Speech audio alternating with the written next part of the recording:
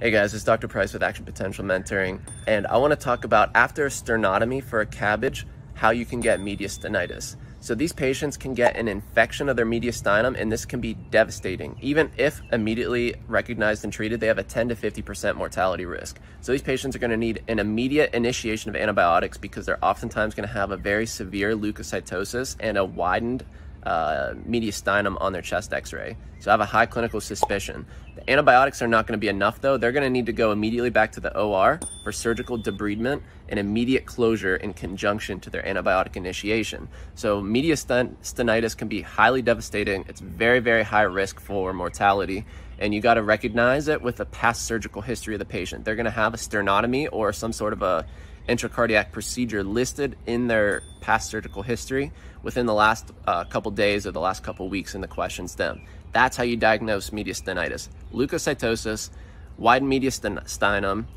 past surgical history, and these patients will often have fever, tachycardia, and they may even have sternal wound drainage if they want to give it away for you. So hopefully that helps. Make sure you have high clinical suspicion because, again, 10 to 50% mortality even if treated. So you have to be aware of something this devastating in your patients.